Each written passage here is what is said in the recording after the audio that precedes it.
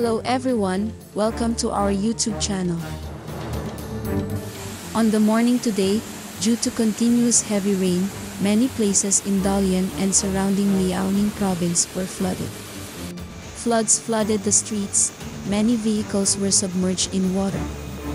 Videos and photos uploaded to social media show streets in Dalian urban area turning into rivers, with some sections heavily flooded with water up to 2 meters deep. The urban area suffered the heaviest rainfall in the past 20 years, severely affecting the travel and life of some people.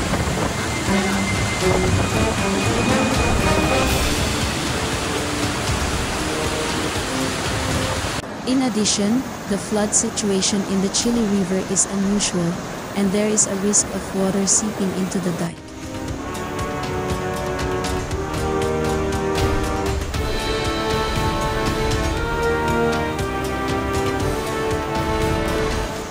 Related services rushed to the scene to conduct emergency repairs to prevent the embankment rupture.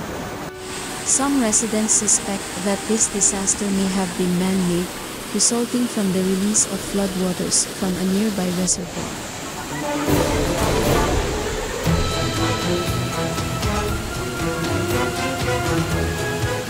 The number of people killed or missing stands at 40, down more than 70% from the average level over the previous 5 years.